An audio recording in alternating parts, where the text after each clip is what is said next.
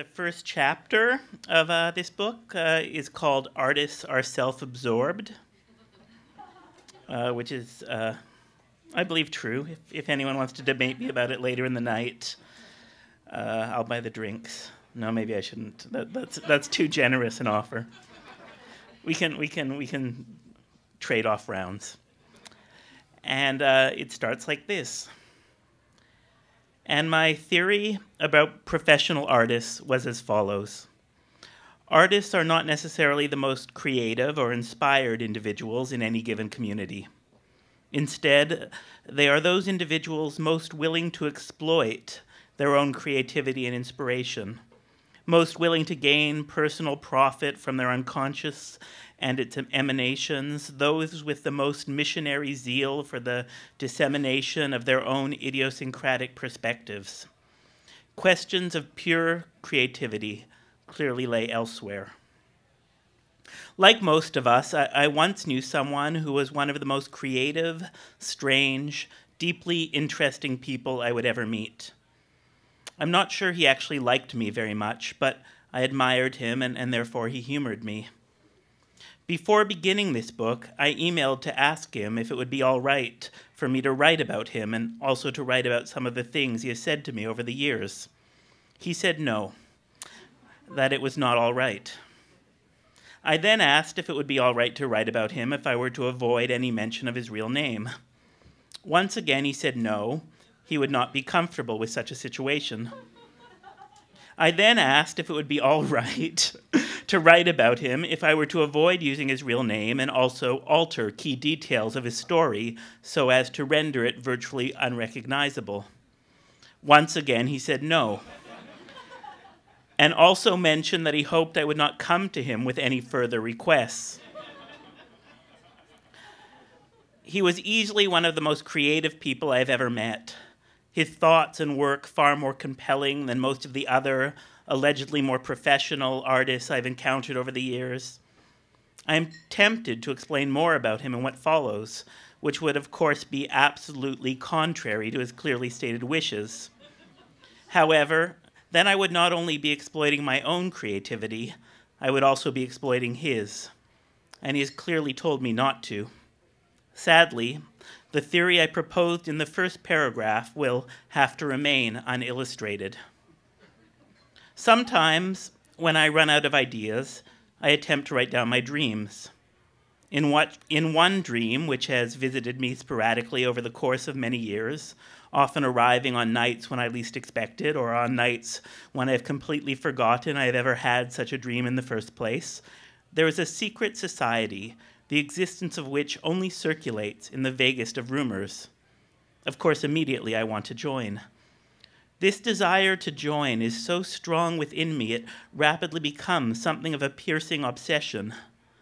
It remains unclear to me if the organization I so desperately want to join is an organized group that run things from behind the scenes, or only a group that makes the lives of those people who actually run things somehow more difficult.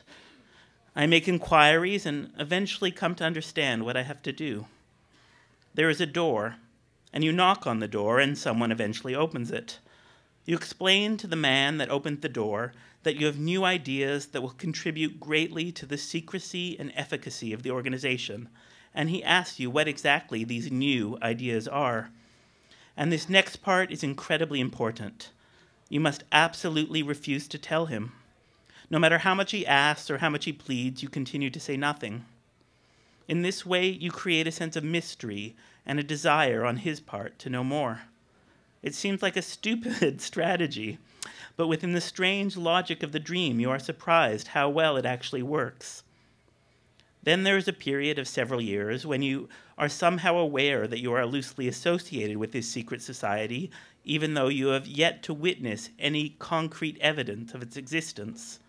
Still, you have made the first step, a certain degree of progress, and you continue to have hope. I am very nervous to write down my dreams, somehow plagued by a nagging feeling that one's unconscious should not be exploited for artistic ends. This was one of the topics I often used to speak about with Paul, not his real name. And I'm sorry, Paul, I know you didn't want me to write about you, and I'm writing about you anyway, but I suppose this will neither be my first nor my last betrayal. Because art itself is a kind of dream, and to portray a dream within a work of art or to transform one's actual dreams into works of art seems redundant. But not only redundant, for in many ways one's dreams represent aspects of one's deepest self, and there's no reason to publicize such things carelessly. There's a kind of dream therapy in which one takes turns placing oneself inside of each of the different characters within a remembered dream, since each of these characters simply represents different aspects of the self. So if you were to have a dream in which you are beaten by a police officer, you would put yourself in the place of the police officer and intuit what he thinks and does, as if such thoughts and actions were only aspects of yourself, and as if within your unconscious you are never only the one being beaten, but also the one doing the beating. Just like in life, one is never wholly innocent. One must continually feel implicated, always take on aspects of the collective guilt. So several years passed, and though I felt confident I had remained implicated within, if not the inner circle, at least the periphery of the global secret society, I still had no further concrete or factual information as to the intricacies of its machinations. Occasionally I would hear something, a snippet of conversation from the next table in a restaurant, or read something, a note left in my mailbox at work, or a single sentence in a larger unrelated article that subtly hinted at some ongoing hidden network. But you realize that you have been told to wait, and therefore all you can do is wait, confident or at least cautiously hopeful that sooner or later they will call upon you, and you will be given the opportunity to slip upwards in the ranks towards an eventual goal of penetrating the inner circle. In the dream, you are married and having an affair, and your wife is also having an affair, and you begin to suspect that the man your wife is having an affair with is in fact quite deeply implicated in the secret society that you remain a casual, loosely affiliated member of. At night, in bed, you think of confronting her about this, not about the affair, but rather whether she can use her sexual connection with this man to help you, her husband, advance within the ranks. You most certainly don't want her to stop having the affair, not only because then you would have to stop your own affair, which you seem to be enjoying immensely, but also because then your only real lead, your one opportunity for further advancement within the secret sect, would rapidly evaporate. You are afraid that if you raise the question with your wife, she will misunderstand you, think that you are only confronting her in order to force her to break off the affair. And somehow you have to do all of this without letting on that you are aware of the existence of the secret society, since you are not sure whether she knows about it, and if you were to reveal it to someone who is not supposed to know, it would once again harm your chances for further advancement. Fortunately, one night, while you are still paralyzed by indecision, unsure how to breach the topic, your wife assists.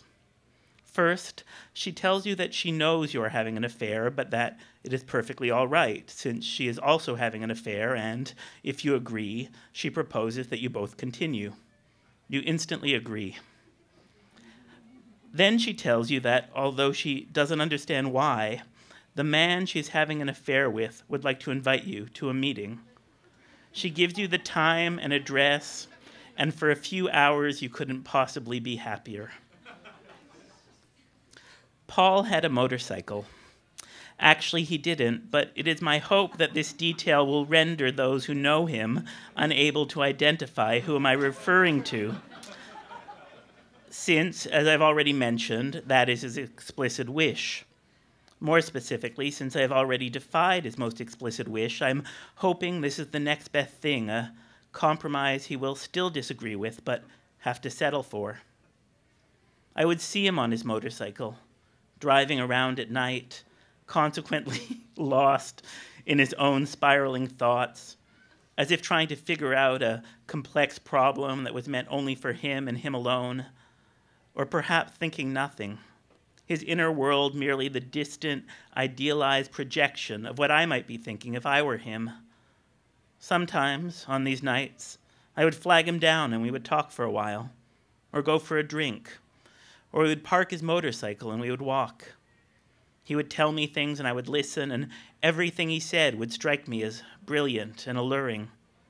And yet at other times I would let him ride by, certain that he had not noticed me, not wanting to interfere with what I assumed were his endlessly fascinating inner monologues, since in the end, even when we were to drink or talk, I couldn't help but feel his thoughts were meant only for himself, were being shared with me reluctantly, almost against his will. One time he asked me this: if you were to take all of your thoughts, all of the thoughts that you'd ever had, and divide them into two piles, with one pile being all the thoughts that you've had that were helpful and productive, and the other pile being all the thoughts you've had that were unhelpful and counterproductive, and assuming both piles were of approximately equal size, would more of the groups of thoughts that emanated directly from your unconscious be in the helpful pile or more in the unhelpful one? And you go to the rendezvous with the other man, the man who shares your wife's bed when she is not with you, and he takes you to a large room full of people you somehow recognize. There are several well-known artists at the table, as well as the man who once opened the door, who inquired about your idea, which would contribute greatly to the secrecy and efficacy of the organization, and whom you refused to tell anything. At this point in the dream, you can barely recall how many years ago that was, but are certain that you have noticeably aged since that time. And you are at a meeting where important things are being decided, important things for the future of the secret society and important things for the future of humanity, and you are having great difficulty following the exact meaning of the discussion, since they're making reference to many things you don't know anything about or know about only in the vaguest of terms. Nonetheless, you are extremely excited to finally be at the center of it all, where things are being discussed and decisions are being made. If only you could understand what the decisions being made actually pertain to. So you start drinking, as you often do in uncomfortable situations, as you often do in dreams, and soon you realize you're extremely drunk. It is only this ridiculous drunkenness that allows you to stand up and make the following proposal. Hello, everyone. This is my first time here, and I'm drunk. There is a smattering of amused applause at your drunkenness. But I was thinking, I think that everyone here can't help but wonder why, no, of course you are not that drunk. There's probably not enough alcohol in the world to make you get up in front of a room full of strangers, strangers you respect and admire and for some reason wish desperately to be included among, and propose something chosen almost at random. However, that night you meet a couple, and because you are so drunk you cannot even remember where you live, they take you home with them. At first you think they are planning to propose sexual activities between the three of you, but when you arrive at their home, a rather large modernist house overlooking a river, you realize that in fact they have something quite different in mind. The last time I saw Paul was a little bit harrowing. I always felt that the main source of tension between Paul and myself was that Paul, consciously or not, resented the fact that I was a mildly successful mid-career artist, while he, though he was clearly much more talented and brilliant than me, had no art career whatsoever and, to the best of my knowledge, had never produced anything, or, at least, had never attempted to show anything or to get published. And because I felt this way, and suspected that he had also felt this way for many years, in fact, almost the entirety of the time I had known him, one night I decided to ask him about it. And it wasn't really like I was asking him anything. It was more like a direct confrontation, like I was accusing him of being a lifelong coward, accusing him of wanting to make and show art but being too afraid. He bristled at my accusation. "Artists are lepers," he said to me.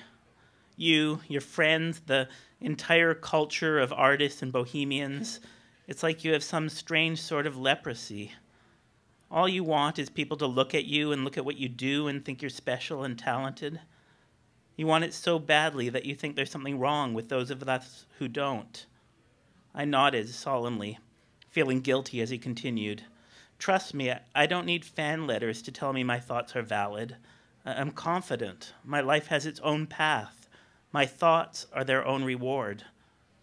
And then he turned around and walked away, not looking back for even a second. I have to admit, I didn't completely believe him.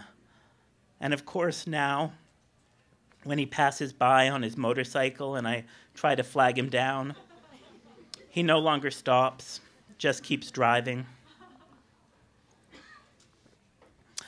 In the living room, the couple offer you green tea before revealing a secret panel in the wall, behind which sits a single book on a stand.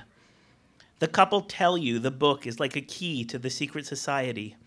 It contains all its doctrines, strategies, and histories. It was written by many people over many generations. The book is called A Dream for the Future and a Dream for Now.